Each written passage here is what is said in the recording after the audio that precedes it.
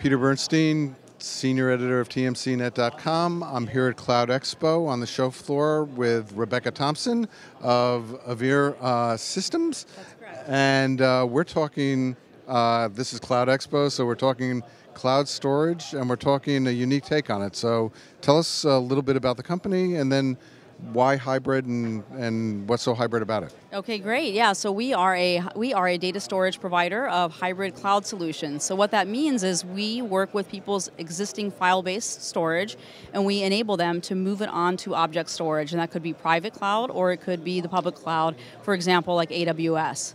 So that is what we do with hybrid cloud, and we do that all without allowing people to make any changes whatsoever to their application. So that's a little different take on what's going on in the marketplace historically. Talk to us a little bit about how you came up with the solution and what customers were telling you in terms of why this is so attractive. Yeah, well, that's a great question. So we've been in market for about 5 years, and represented in a lot of different spaces: media, entertainment, oil and gas, life sciences. And those customers, essentially, what we were doing was something called NAS optimization. We were improving the performance and the scalability of their file-based storage.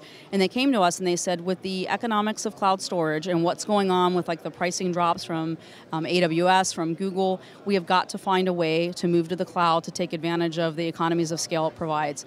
If we're already working with you, we trust you, you're in our workflow, and can you please help us move our data to the cloud? And so what we did was we took some functionality called Cloud Gateway functionality, which translates between file-based protocols and object-based protocols, and put that into our software, and now we allow customers really the freedom and flexibility to put data wherever they want. So the other big piece of this is really the cost efficiency of it.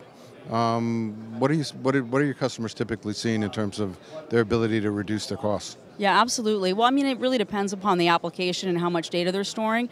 But I mean, you could get to probably a 75 to 80% reduction in the cost of capacity by moving to object-based storage.